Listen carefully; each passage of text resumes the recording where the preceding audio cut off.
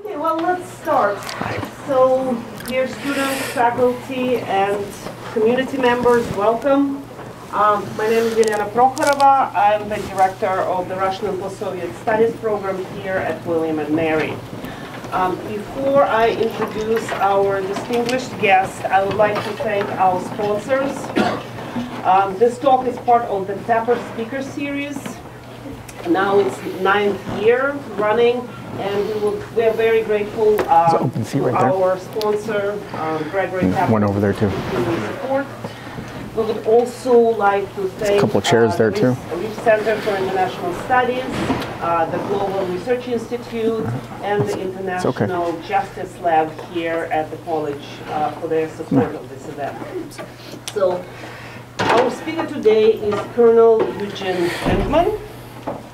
Colonel Vindman is an expert in the law of armed conflict, military law, government ethics, and national security law. He currently serves as the U.S. Mission Deputy Director of the Military Analysis Cell in the Atrocity Crimes Advisory Group in Kyiv, Ukraine. He served previously as the deputy, and he has such long list of, just outstanding service, and you can ask him about any of that. It's boring, very boring, so you can skip ahead. So, he served previously as the Deputy Legal Advisor on the White House National Security Council, where his portfolio included NATO, the International Criminal Court, African Affairs, international organizations, emerging technologies, international humanitarian law, human rights, and ethics. He served in a variety of roles in the U.S. Army Judge Advocate General Corps, including Senior Policy Attorney Advisor for the Labor and Employment Division at the Pentagon, Senior Prosecutor for Fort Hood, and as an operational law attorney for U.S. Forces Iraq. For 12 years, he served as an infantry officer, including an assignment as an airborne infantry platoon leader in the 82nd Airborne Division. Colonel Vindman is the author of multiple articles featured in Foreign Affairs and Foreign Policy magazines, Lawfare, and Just Security blog. He has had numerous appearances in national media and has many military awards and decorations. We are so lucky to have you today with us. I encourage everybody to stay after the talk for a Q&A session, and please help me welcome Colonel Eugene Vindman. Thank you. Okay, the mic is on. So thank you all for coming. Typically, if we're at 10% of room capacity, I consider that a successful talk, so this is much better. I'm glad to be here today because William & Mary is a great school, and also because my son Max is a freshman here, and so I'm glad to be able to contribute something to the dialogue here on campus. I'm going to speak for about 30 minutes, and then Alex and I will have maybe a Q&A, and then leave maybe 15, 20 minutes or more. Happy to stay longer for student questions. So I'm going to start off briefly and talk a little bit about my family background, because some people find that interesting. And my family immigrated from the Soviet Union in 1979. I was born in Kiev and left when I was just about 4 years old. We were in transit for 6 months, and it was my twin brother, my dad, my older brother, and grandmother. My mom was suffering from cancer, and the reason why we left were actually several reasons we left. My dad, first of all, as they say, was a card-carrying member of the Communist Party and had a pretty interesting and fairly senior position as an engineer. And if you think about, the communist system, doctors and lawyers didn't mean much because they serviced individual needs, but engineers helped build the bright communist future.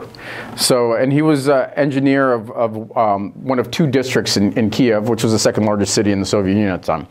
So pretty comfortable, but we're a Jewish family, and anti-Semitism was rife throughout the Soviet Union. My dad was fed up with the communist system, and my mother was dying of cancer, and he was hoping there would be some treatment for it. She ended up dying before we left, and so it was my dad, the three brothers, and his mother-in-law. And if you look in the upper left, that's my twin brother and I in about 81 or 82, not long after we got here. And we'd like to think that we discovered Ken Burns. So some of you may know Ken Burns. He's a famous documentarian. One of his earliest documentaries was on the Statue of Liberty. And he saw these two kind of wild immigrant kids running around Coney Island. And he stopped to chat with us. And as twins do sometimes, we talked over each other or finished each other's sentences. And it was about 7 seconds, but it made Ken's career. So, so when my family moved here in the December of 79, my dad didn't speak any English, and he hauled furniture for about $20 a day in New York City to support us until he learned enough technical enough English where he passed an engineering exam for the city of New York and ended up working for the city for 20 years and joined a union and dug the big water tunnels under the city for quite some time. All right, so the next picture on the right is Alex pinning my colonel's rank on me. This was actually just last year, about a year and a half ago, in front of Lincoln Memorial. The one next to us, next to that one is holding the two girls, is me and Alex. We have daughters about the same age. One of them is in the front row here, the redhead. She's hard to miss. We're holding each other's daughters, actually. The one to the right is also a fairly, not long after we arrived, and sometimes people have fun trying to pick out which one's which. Next on the left is Alex and I walking out of his testimony in front of Congress for the impeachment hearing.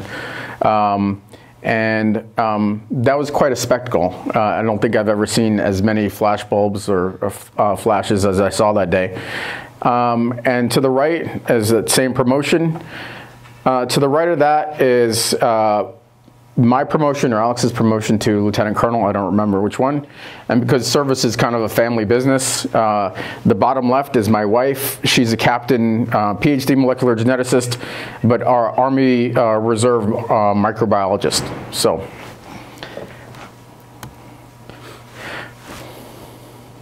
Okay, so I'm going to talk a little bit about the way the war unfolded on February 24th. And if you ask the Ukrainians, they'll tell you right away that they've been fighting this war since 2014. And that's true, because that's when really the fighting started in Donbass and Crimea. And the most urgent phase, of course, started in February of this year, and it was quite a steady buildup. The Russians had stationed somewhere between 150 or 170,000 troops all around the country, and you know, we don't know for sure what the strategic objectives are, but we can surmise based on what happened, how the campaign rolled out, and frankly, a lot of smart analysts that, you know, they intended to seize the entire country, control the Black Sea all the way to Crimea to give them a land corridor, destroy Ukraine's army, subjugate the population, and further divide NATO and the U.S. And I would say, out of all of those strategic objectives, they temporarily achieved one, which is control of the Black Sea port, or the Black Sea and Azov Sea. And it's that spit of land, that the arrow leading to the east from Crimea. And ultimately, I think that they're going to lose this war, and they'll lose all of this newly gained territory. But you know, that remains an open question. As far as the other strategic objectives, frankly, NATO has never been more fully supportive and coherent than it is in this conflict. The Ukrainian regime and Ukrainian, I guess, culture is, and society is stronger than it's been, at least in recent memory.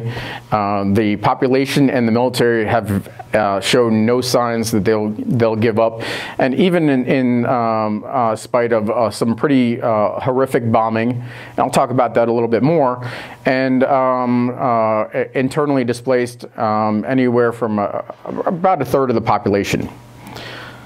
So one last thing I'll say is that when you start a campaign and the strategic objectives are completely misaligned, and you think that you're going to roll into a country and you're going to be greeted as liberators, that you will seize the country in 10 days, and you make assumptions on that, and that's how you structure your forces and build your logistics. It's I would say almost impossible, probably impossible to achieve operational and tactical objectives. And that's kind of how the campaign has rolled out. So this is a partial map, but this shows that of that area where the Russians attacked, and they attacked from Belarusia and from Russian territory, the Ukrainians have liberated, frankly, all but 20% of the territory that was seized. So we're talking about tens of thousands of square miles. For context, the size of Ukraine, it's about the size of Texas. So if anybody's been in Texas, it takes like 8, 10 or more hours to get across the state. It's quite a long drive, and I've driven from the border all the way to Kharkiv, which is the upper right area in red, and it's a very large but also beautiful country. And this map is also, frankly, a little bit out of date, because even some of that red territory has been liberated. So the entire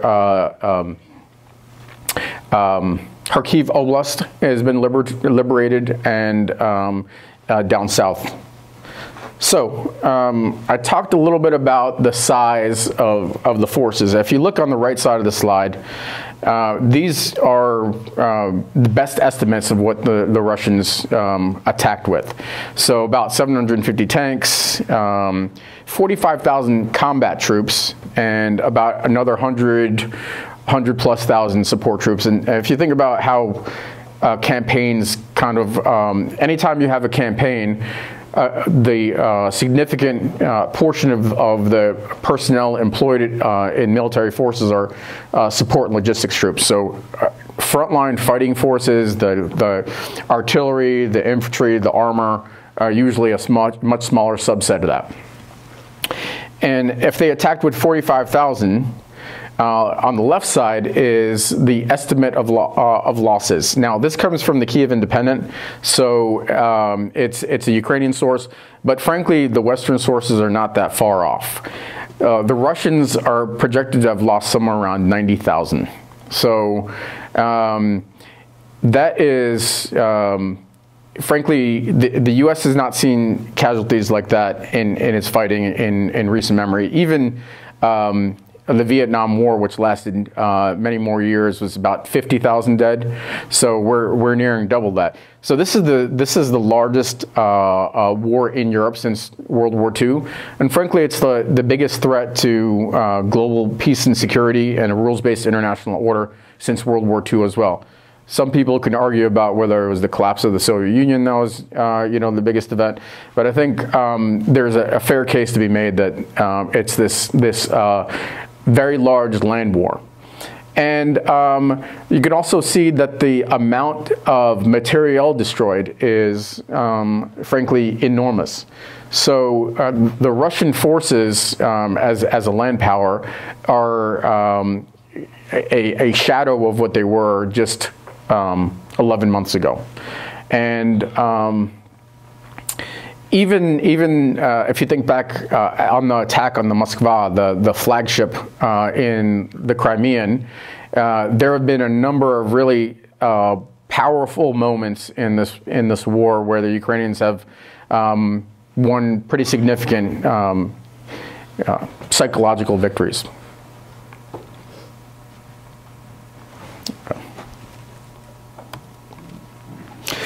I'll mention actually one more thing about this. So, you know, without getting too much into the weeds, in the military, there are sort of doctrinal terms of suppress, neutralize, destroy.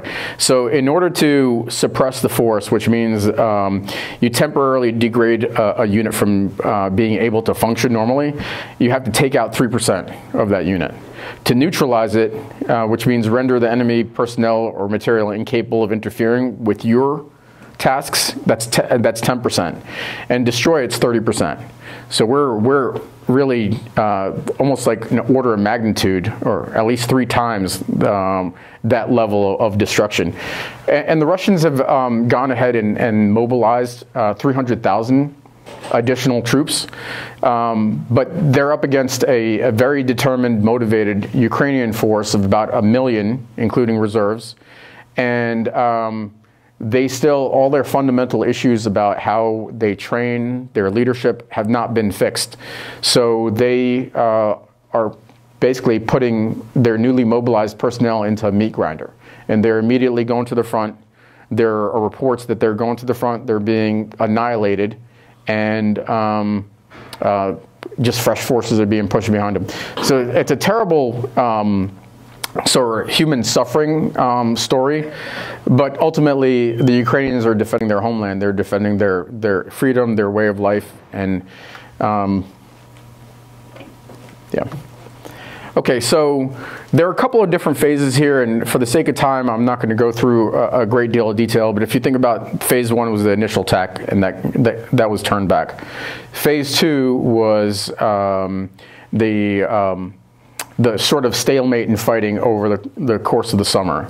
And actually there was an interesting report that came out from the Royal Institute, RUSI is the name of it, but it talked about some early findings from the fighting. And one of them that struck me is that in March or April of this year, the Ukrainians started to run out of ammunition. So small arms ammunition, artillery, and things like that. And that really affected their ability to fight. So a lot of the stalemates over the course of the summer were due to the Ukrainians not having the firepower they needed. So when if the Russians were shooting 40,000 rounds of artillery, the Ukrainians were shooting something like 10.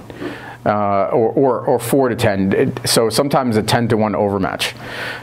Phase 3 was the Ukrainian offensives in the north, so the massive offensive in Kharkiv that freed something like 8 to 10,000 square kilometers of territory, a lightning offensive.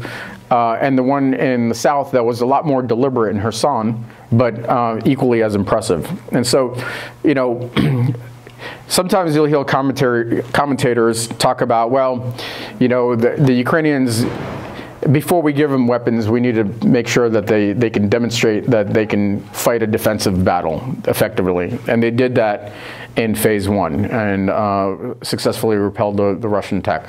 Then before they get additional offensive weapons, some commentators will say they need to demonstrate they can fight offensive, which is much more complicated because you have to coordinate a lot more elements, you have to have a lot more material to support that, and they did that successfully.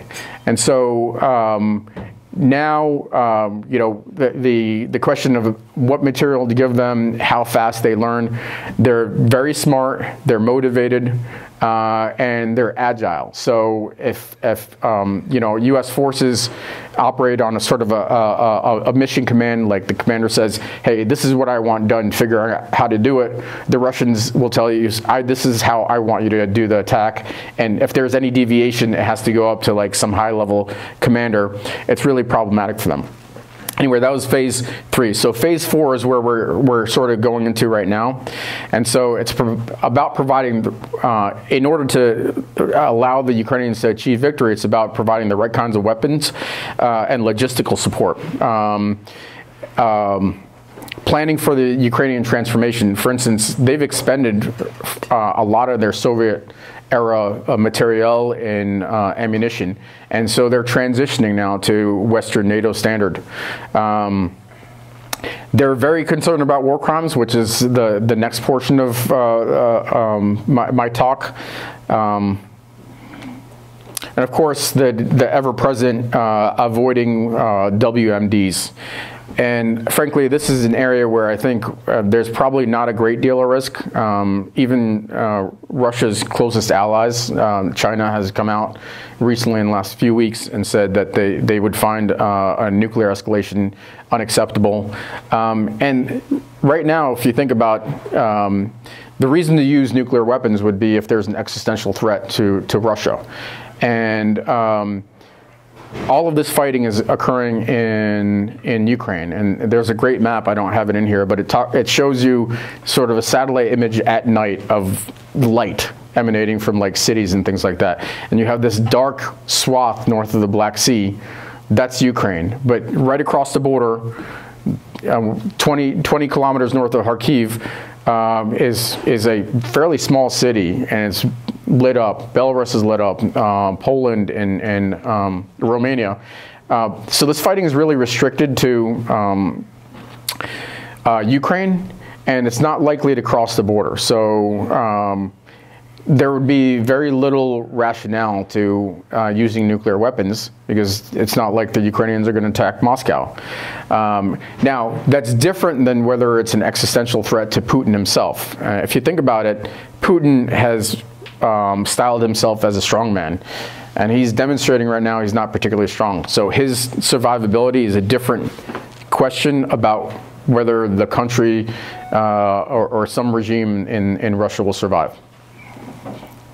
Okay, so I'm going to cover this very briefly. So there are a number of really fascinating legal issues, and I don't know if there are any lawyers or budding lawyers here. I know William Mary's got a decent law school. The first question, or first issue, and there are so many more than this, but a few that struck me as interesting, is this jus ad bellum. And I try to keep the Latin to a minimum in this talk, but jus ad bellum is basically just war. Whether the war was started justly, was it self-defense, was it a war of necessity, or was it an unlawful war of aggression? Jus in bello is how you fight the war. So there are different public international legal regimes that govern those things. And the Russians are really fighting this war illegally from the start and in the conduct. And the UN was an organization that was developed in the wake of World War II in order to establish sort of a rules-based order and prevent larger aggressive countries from attacking and destroying or subsuming smaller countries. And in that system, there's a Security Council of 5 members. Russia is one of those members right now. And so their job as a Security Council member is to prevent aggressive wars or respond to aggressive wars. And actually, they're the principal violator of that system right now. And so illegal in the start, of course, because they're a P5 member. If there's a resolution or some action, they just veto it. So that's why the UN is really, there's an existential threat, in my opinion, to the UN system and a rules-based system. Okay, so jus in bello is how you fight a war, and there are 4 basic principles here. It's military necessity, distinction, proportionality, and humanity. And generally speaking, what that means is you only attack military targets. You're prohibited from attacking civilians or civilian objects. And that's distinction. Proportionality is that if you're going to conduct an attack, you have to factor in the civilians and make sure that the destruction that you're causing is not disproportionate to the civilians. But war inherently is a terrible endeavor. People die.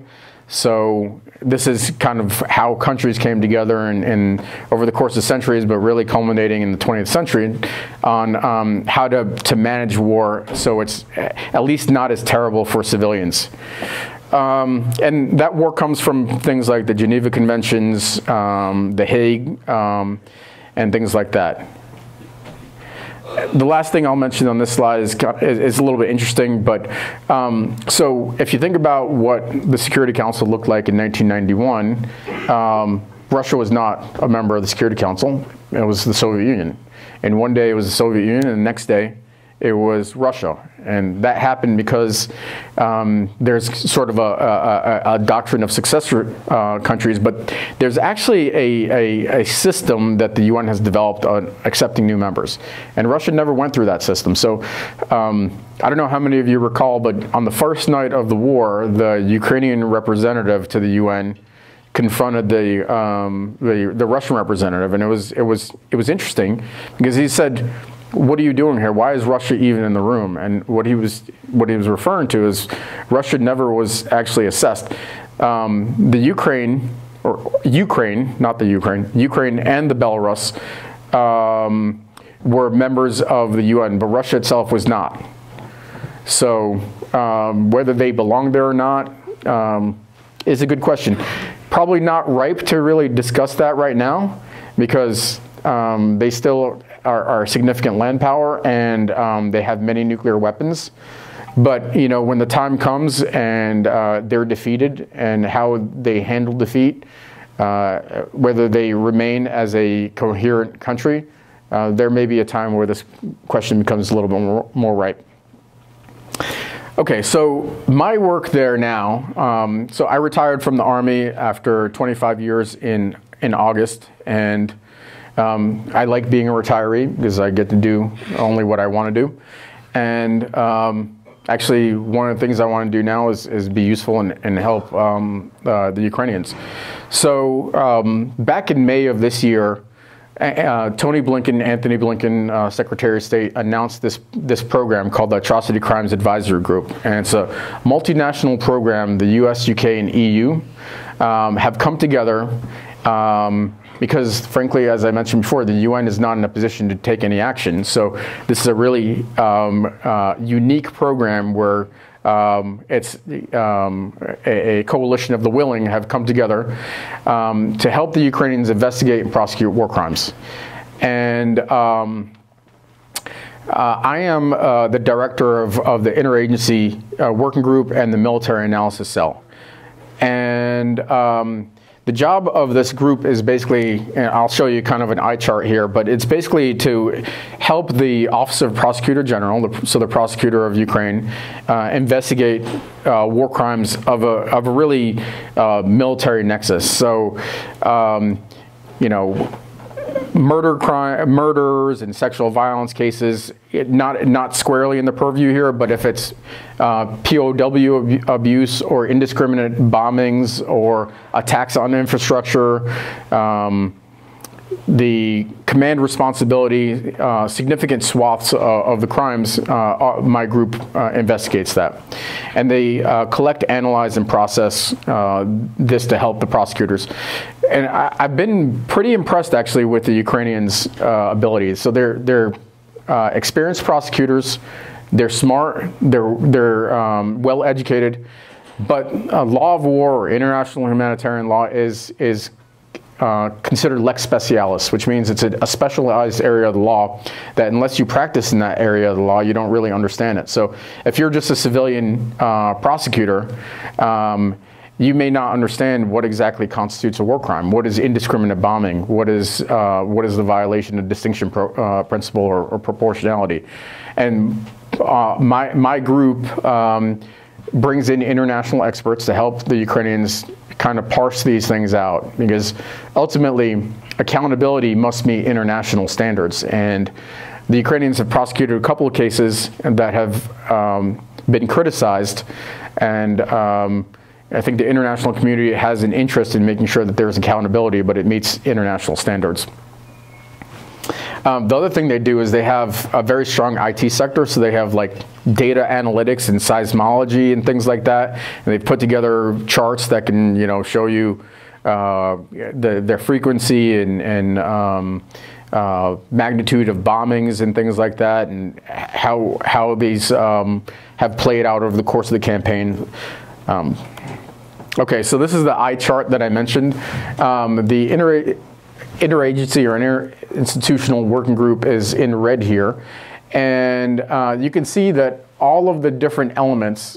So by Ukrainian law, the prosecutor general has the job of prosecuting war crimes and investigating this, and so they have to bring all the interagency partners in the Ukrainian government together to investigate and prosecute these war crimes. So you have the Ministry of Defense, you have National Guard, National Police under the Ministry of Interior, you have security services, and you have all of these different elements, intelligence that are feeding into this interinstitutional working group. That is the lead is a Ukrainian 3-star general, and the Deputy Prosecutor General of Ukraine is the counterpart in the prosecutor's office.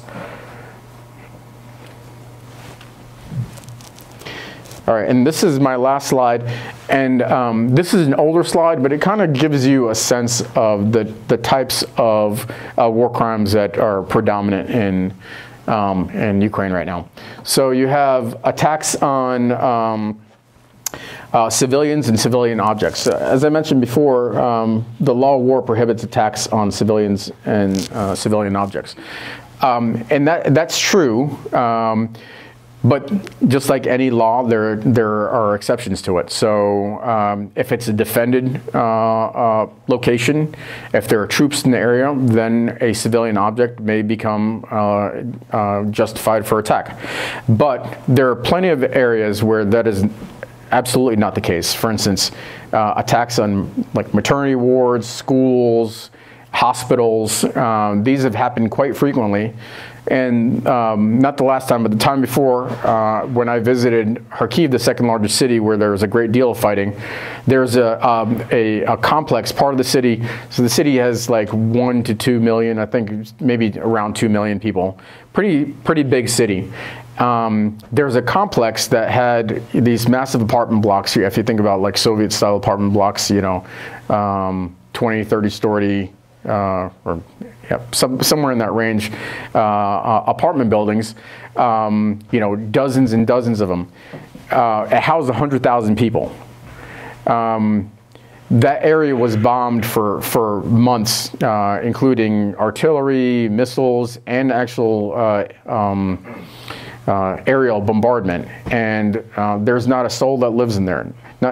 I'm not saying that everybody was killed in that area. There are certainly lots of people that were killed, but it became uninhabitable because there's no power, no water, and people were just not going to stay where they would be subjected to bombing. So 100,000 people just in that one area were displaced. I mentioned attacks on protected personnel and facilities, and then another area that was an issue earlier in the war is Russian troops dressing up either as Ukrainians or something like that, trying to fool Ukrainians into believing that, you know, they were friendlies and then attacking them. That's called perfidy. But there are many more. But I do want to get to questions, so maybe we can do that now. So.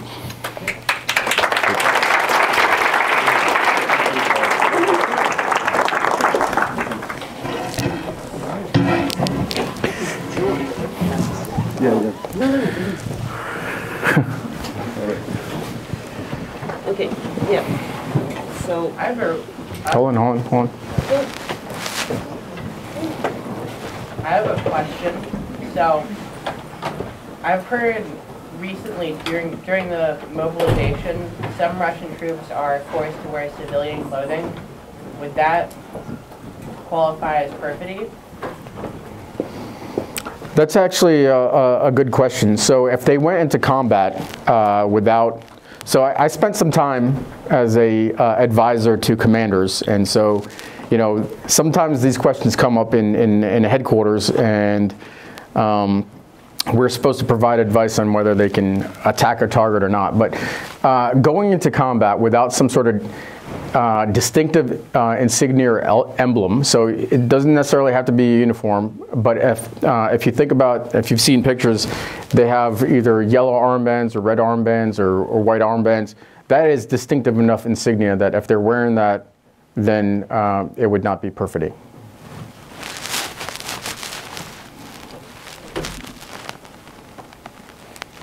So,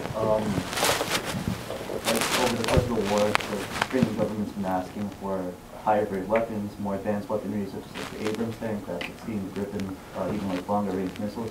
What do you think is the probability of them actually getting it now than in the past? Do you think it's probably in weeks or? Yeah, so Repeat the question. yeah, so the question is, what is the probability, I'm going to paraphrase, of the Ukrainians getting more advanced weapons now that they've demonstrated the capability? Is that? So the short answer is that one area where I would criticize the administration, and I think the administration has done a number of things quite well. They've done a good job of bringing together a coalition for sanctions. Probably not as much as is necessary. They've also put together a coalition of NATO partners and Western partners to help support Ukraine. But where they've been deficient, I think, is providing, is that, first of all, they are responsive. So it takes some action or some sort of outrage on the part of the Russians before they start to funnel in additional weapons. So they seem to be always on the back foot. And I said this during the talk, but first, they had the Ukrainians had to demonstrate the ability to conduct defense, then offense, and so on and so forth. They've demonstrated all those things quite effectively, and they can handle more advanced weapon systems. Air defense, a critical requirement in order to protect the population. It's not an offensive capability; it's a defensive capability. They can master that, I think, quite easily. The area where it starts to become complicated is that in order to have these advanced systems, especially aviation or tanks, you need a logistics tail. And the Ukrainians have logistics that would support like Warsaw Pact, old Soviet equipment. They don't have that for NATO Western type systems. But they've already received a bunch of advanced multiple launch rocket systems, advanced self-propelled artillery. They're conducting repairs on that. Probably not, to a manufacturer standard, but they are capable of doing that logistics. So. Actually, just today I saw reports that the U.S. had agreed that they would train up to 2,500 Ukrainians in a large training area in Germany, and that there is talk about providing additional multiple launch rocket systems. I think it's probably a matter of time before they get more advanced weapon systems. I don't know that they'll quite get to F-16s or A-10s or something like that, but short of that, I think they're probably going to start to get more advanced weapon systems. Or that is my hope, certainly. How does the IWG intend to handle militia groups on both the Russian and Ukrainian side, kind of operating outside of, I guess I would say, formal military jurisdiction, especially, I don't know, after the war, but currently during the war? Yeah, so that's a great question, because when you talk about maybe not militia groups, but maybe mercenary groups like Wagner, for instance, I think if they're mercenaries, then what they there's a concept called combatant immunity, which means that if you're two uniformed forces and you're both wearing uniform and you're in a war, if you see a bad guy from the other side, you can shoot. You don't have to say, put up your hands or whatever. You can shoot them, and you're immune from being charged with murder. And it's one of the rules of war. Mercenaries don't enjoy combatant immunity, so they can be charged with murder. Frankly, there are a number of different criteria under the Geneva Conventions that lay out what it takes to be a member of the armed force or an auxiliary or something like that. And if you don't meet that test, then you, A, don't have combatant immunity, you can be charged with war crimes. So I think I would not be the least bit surprised with Wagner mercenaries being charged with crimes. And actually, also in the last day or two, there's been discussion about labeling them a terrorist group. Could you explain for us what Wagner is? Yeah, so Wagner is it's a mercenary group, basically. It operates sort of as an arm of the Russian military. They've been fighting in Syria, they've been fighting in the Middle East and Africa. The CEO of this group or whatever, his nickname is Putin's chef, because I think he used to sell hot dogs or something like that. Schools. Oh, it's Yes. yeah, Schools. for schools, yeah. So school lunch school lunch guy. Anyway, they are operating basically as an arm of the Russian forces. They recruit from prisons, they're pretty. Their activities are pretty horrific. On the Ukrainian side, it's interesting because there's something called the Ukrainian Foreign Legion. And that organization actually has all the hallmarks of a component of the armed forces. These are foreigners that have volunteered to join the Ukrainian military, but they're paid the same amount as the Ukrainians. They wear uniforms. They're trained on the law of war, which is a critical component to being considered a part of the military. So they meet that criteria. One area that's not particularly well advertised, but is frankly fascinating, is that Ukrainians are defending their home territory, right? So there are actually groups of Ukrainians that completely outside of the armed forces have gotten together and, like, put together a drone factory. And they'll go out to areas where they know that the Russians are fighting, and they'll drop bombs on them. And so,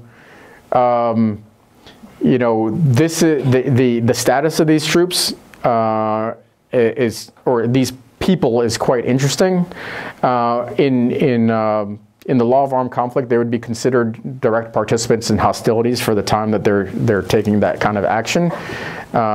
It starts to get a little bit complicated from there, but yeah. So there are just a number of interesting issues with kind of auxiliary forces. I saw a hand up there as well.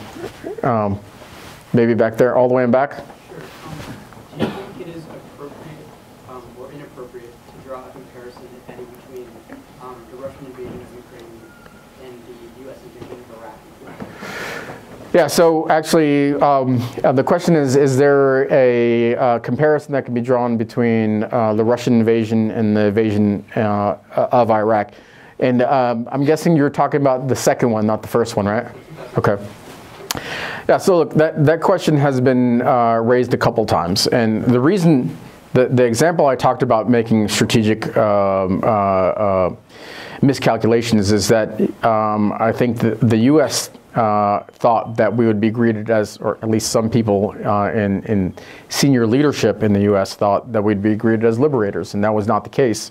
And that had an impact on less troops going into the area to secure the entirety of Iraq and how the campaign rolled out and the insurgency and such. So I think there could be some parallels that are drawn as far as strategic lessons about making miscalculations. Legally speaking, that's a complicated question. I would say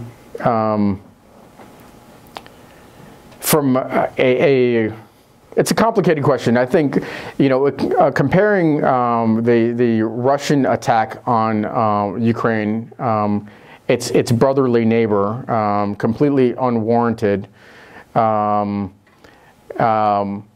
frankly peaceful democratic nation, to an attack on a cruel dictator that was responsible for thousands or tens of thousands of deaths. It's somewhere on the continuum of problematic, but I wouldn't say they're equivalent. Yeah, thank you.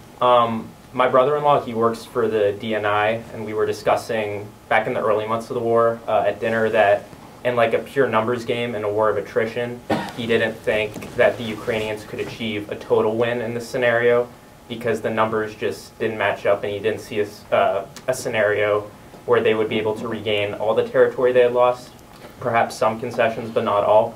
So do you think there's any sort of legitimacy to that argument now in the status quo, or has Russia underperformed so significantly that numbers don't really matter anymore as much as they seem to in the long run? Yeah, so numbers always matter because quantity has its own quality. But having said that, the Russians have underperformed pretty dramatically, and the Ukrainians have overperformed. And you know, right now so if you think about a country like Russia, it's got about 140 million people or so, to a country like Ukraine, about 40 million. So, you know, 3 and change times the size. But the population in Ukraine has basically been fully mobilized, and the population in Russia has not been fully mobilized, I mean, fractionally at best. And, you know, there are a number of great resources on social media like Twitter that actually go pretty fantastic analysts. And right now, the loss rate of the Russians is somewhere between 3 or 4 to 1. And so I think if you look at that and you extrapolate, I think the Russians will probably be attrited or worn down faster than the Ukrainians at this point. So if the Russians have lost to 80,000 to 90,000, the Ukrainians maybe around 20,000 military. That's not including civilian casualties, which that number becomes much, much higher. So I think the short answer is I think the Ukrainians can win. They will win. And I think that looks something like the East being liberated, at least to the February 24th borders, but maybe the entirety of Donetsk and Luhansk. And maybe the question of Crimea being left up to the end, because I'm not sure I would consider a red line. The Russians have put together a number of different red lines that the Ukrainians have just blown away, like literally. Some of it really depends on where the Ukrainians think they need to stop. So. Yeah, I just had a question following up on that about longevity. So looking at like the X article, like going back to USSR and then comparing that to how Putin's been acting, how do you see like, okay, they lose the war in the sense that they've been kicked out of Ukraine, but then what? Is he going to just sit back and be like, well, lost that one, or what is the long-term effect on Russia going to be? Yeah. So, look, this is a very difficult kind of crystal ball type question, and I think he's going to lose. I think that it's hard for me to imagine that he stays in power. Exactly how that happens, whether it's some sort of palace coup, whether the population rises up, or whether the regions start to fragment or something like that. Really hard to see how that plays out right now. I think as the situation develops, there'll be more analysis. But what I don't see is that, you know, to the extent that, look, this is a dictatorship, so I'm not the first person to make this point. Many people make this point. Putin can wake up tomorrow and be like, okay, we're going to end this thing now. I'm going to preserve what I have. And he can go back to his population and be like, okay, we won. And he could have a propaganda campaign and say, look, we took this much territory or whatever, or we achieved our objective and we denazified, whatever. He can claim success in whatever form he wants, and he may be able to get away with it. I don't think he's going to do that because I don't think he's that smart. Yeah, I think that's about as much prognostication as I can do. Gentleman in the blue shirt, right? Yeah. So going off of that previous question, do you think that given Putin has a significant chance of losing his post, or possibly, say, dying in a regime change, do you think that he has more incentive to use the bomb in this conflict in order to prevent that? Yeah, so, I mean, look, Putin, by some accounts, is like the richest person on the planet with like $400 billion of stolen assets or whatever. And so he enjoys being rich and powerful. He's got a family. I think we have to assume he's not insane. Like some people may say he's erratic, and I don't believe any claims that he's insane. I think he's just he's a dictator. He's insulated, and he's bought, you know, his own BS. And so I don't think that he's suicidal, and nuclear war is suicidal. And so this is the issue about whether it's an existential threat to Russia or to Putin himself. And if it's an existential threat to Russia, that's one thing. If it's an existential threat to Putin, then we're in a different area. And it's not like he has a button on his desk that he alone presses and the nukes start flying. There's a chain, many people involved, and people will start to make an assessment and say, okay, Putin's done for, but I'm not going to, you know, have my entire family die in a nuclear holocaust. So I think we have to just, I'm not saying this, you know, these are kind of, people have thought through these things quite thoroughly, and it's not, I think it's, you have to be rational and reasonable in making these assessments, and you know, the risk of a nuclear war is, I think, very, very, very small compared to what? Compared to the destruction. What Russia is looking for is a rules-based international order, rewriting the script. I think the risk of something like that, and other countries like China observing what happens there and taking lessons for Taiwan, are much more significant and dangerous than the risk right now of nuclear war and, you know, folding to some sort of nuclear threat. So I see a number of different hands here. How about on this side?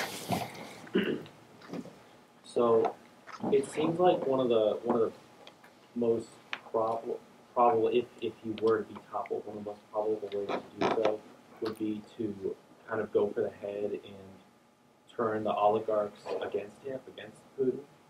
Do you think that's possible, and do you think we're headed towards that with the economic sanctions that we've imposed on Russia? So this is not, again, there's a lot of guessing involved here, and I don't want to spend a huge amount of time on it, but I think that the oligarchs are cowed, and to the extent that there are like grumbles from the some oligarchs, they fell out of windows, and so that became less of a problem. So I don't know that, at least in the short term, like some sort of palace coup is likely. Frankly, I think the Russian people are also been cowed as well. So, you know, I would be guessing if I were to talk about the parameters for how Putin would go down. But again, as a strong man who's demonstrated he's not very strong, I don't see him being able to stick around once he's defeated on the battlefield. Okay. It's, you know, privilege, right, in the front row. So my question is the following. So do you think that there is any chance, I have no doubt that Russia will lose militarily, right? Is there any chance that the Russian leadership will be brought to The Hague in absentia or in person? Because I'm just saying, you know, there are these multiple declarations now coming from Russia that we do not recognize, you know, the authority of international bodies, period. Yeah, so again, I've said this several times, but just in the last day or so, because news happens quite rapidly here, but just in the last day or so, the European Council announced that they're interested in creating a tribunal to try the crime of aggression. And so there are a number of ways to get at Putin and the senior leadership. One is if you can draw direct command responsibilities for war crimes. But there's a separate international criminal act called aggression, so starting a violent war. And there's genocide, frankly, and the criteria in Ukraine likely meet the definition for genocide. So we're not talking right now necessarily the millions of people that were murdered in the Holocaust in World War II. But if you think about what the purpose of genocide is to wipe out a group of people in part or in whole, the Russian government, the Russian leadership has specifically stated that that is their goal. So, and they are killing people, and they're, so I think it does meet the criteria for that. So the short answer is that I think there's, people have described this as sort of a web of accountability. There are a number of different areas for, so the Ukrainians, for instance, prosecuting in Ukrainian local courts is one mechanism. The International Criminal Court is another mechanism where the more senior people are likely to be tried. This International Tribunal for the crime of aggression could be another one. And states have individual responsibilities as well. So every state, as a matter of, in the Geneva Convention, is required to adopt local laws that prohibit war crimes. And so Germany can have it, you know, if they catch somebody that enters their border or you know, there are various scenarios, but they could potentially try war crimes in Germany or different parts of Europe. So there's a number of different levels of accountability. Some of these trials have already taken place. I anticipate many more. Some of them in absentia. Part of our atrocity crimes advisory group are international experts, so prosecutors from Croatia and Serbia, people that have experienced this in recent decades, and they're still trying cases. So, decades later. Okay, I'm not keeping good track about who raised their hand first, so I don't know if you. How about this gentleman right here? In your experience as a military officer, how would you say the way in which the war in Ukraine has played out at the operational level as a kind of considered doctrine? Okay, so you'll have to forgive me because 25 years in the Army, I've got a little bit of hearing loss, but I think you were asking about how the war has played out and my thoughts on the tactical operational. So look, the Russians have done a terrible job because part of it is because of the strategic sort of setting operationally and tactically. They've lost 12 or 1,400 officers in this conflict in 10 months, which is enormous. Like 15 or 16 generals. Just for context, the U.S. lost, I think, one general in 20 years in Afghanistan. They're doing a terrible job. Their equipment works the way it was designed to work. The way it's employed by their forces is very poorly trained. And so their small unit tactics are terrible as well. So they've done a poor job operationally and tactically. To the extent that they've had some successes, it's by raining down artillery, like, you know, tens of thousands of rounds and just kind of annihilating an area and then moving forward. But really that stopped after the Ukrainians got HIMARS and they were able to attack logistics and command centers and things like that. So I think just brief comment on that point. So next question from you. So regarding the OPG, you pointed out that there were some issues with them not holding up their trials or their prosecution of the international standard. What are some examples of that? Yeah, so one area that kind of strikes me as like lex specialis is understanding the what constitutes a war crime, what does not, is they tried a POWs that were captured on firing basically rounds that were fired indiscriminately. So one of the things that, you know, the guy pulling the trigger or pulling the lanyard or whatever does not necessarily know where that round is landing. Did people die? Civilians die on the back end? Yes. But you have to establish that, you know, there was an element of knowledge, that they were They were taking orders if it's somebody in the command structure. And so some of that kind of like more intricate knowledge of law of war is problematic.